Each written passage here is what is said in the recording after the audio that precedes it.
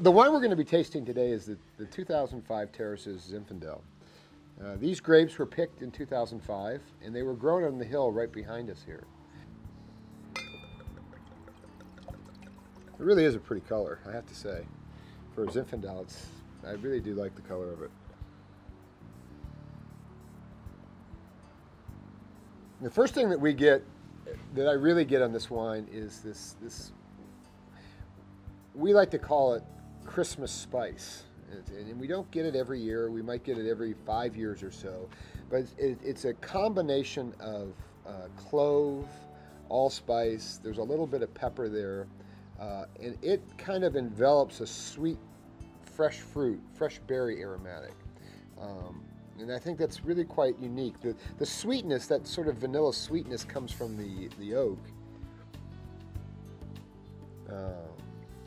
And in that spice, if I knew where it came from, I would make sure I did that every year, because I think it's really a lovely characteristic.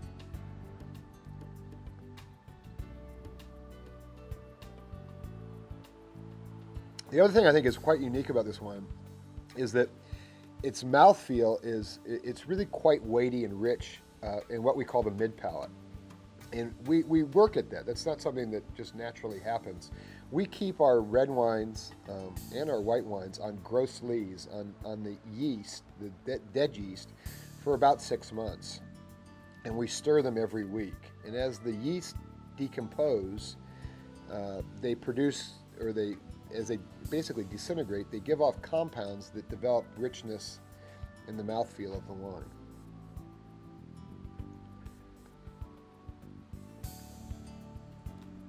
And finally, I think it finishes back with what you really expect from Zinfandel, which is some of that black pepper, although not exceedingly large amounts of black pepper, but some of that spicy pepper, and some really good fruit characteristics that tend to, I'm still tasting it now, so the length of the finish is quite good.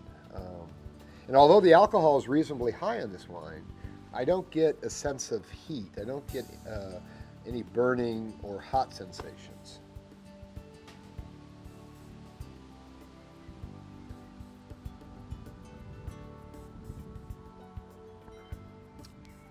Pretty good. It's always, comes back to you. They're like your children, and you really want them to show well. And this will be better in an hour. It'll be really good with some Roaring 40s blue cheese right now, but it tastes pretty good.